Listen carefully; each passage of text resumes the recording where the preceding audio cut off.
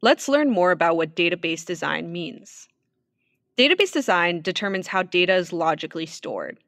This is crucial because it affects how the database will be queried, whether for reading data or updating data. There are two important concepts to know when it comes to database design: database models and schemas. Database models are high-level specifications for database structure. The relational model, which is the most popular, is the model used to make relational databases. It defines rows as records and columns as attributes. It calls for rules such as each row having unique keys. There are other models that exist that do not enforce the same rules. A schema is a database's blueprint. In other words, the implementation of the database model. It takes the logical structure more granularly by defining the specific tables, fields, relationships, indices, and views a database will have. Schemas must be respected when inserting structured data into a relational database. The first step to database design is data modeling. This is the abstract design phase, where we define a data model for the data to be stored. There are 3 levels to a data model. A conceptual data model describes what the database contains, such as its entities, relationships, and attributes. A logical data model decides how these entities and relationships map to tables. A physical data model looks at how data will be physically stored at the lowest level abstraction. These 3 levels of a data model ensure consistency and provide a plan for implementation and use. Here's a simplified example of where we want to store songs. In this case, the entities are songs, albums, and artists with various pink attributes. Their relationships are denoted by blue rhombuses. Here we have a conceptual idea of the data we want to store. Here is a corresponding schema using the relational model. The fastest way to create a schema is to translate the entities into tables. But just because it's the easiest doesn't mean it's the best.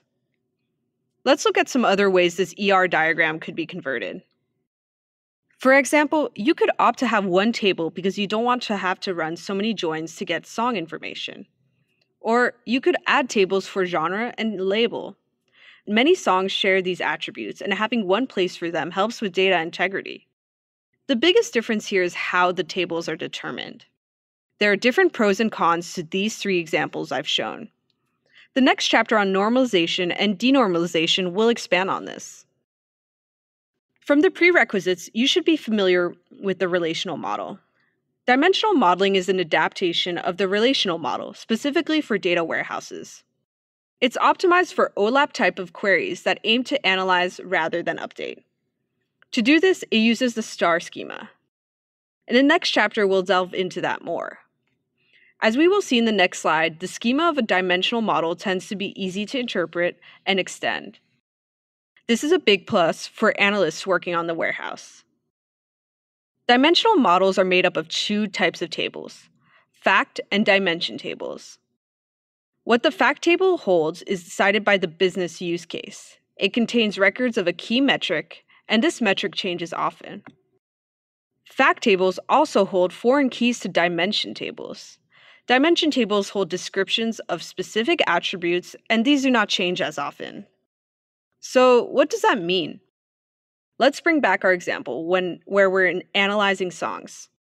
The turquoise table is a fact table called songs. It contains foreign keys to purple dimension tables. These dimension tables expand on the attributes of a fact table, such as the album it's in and the artist who made it.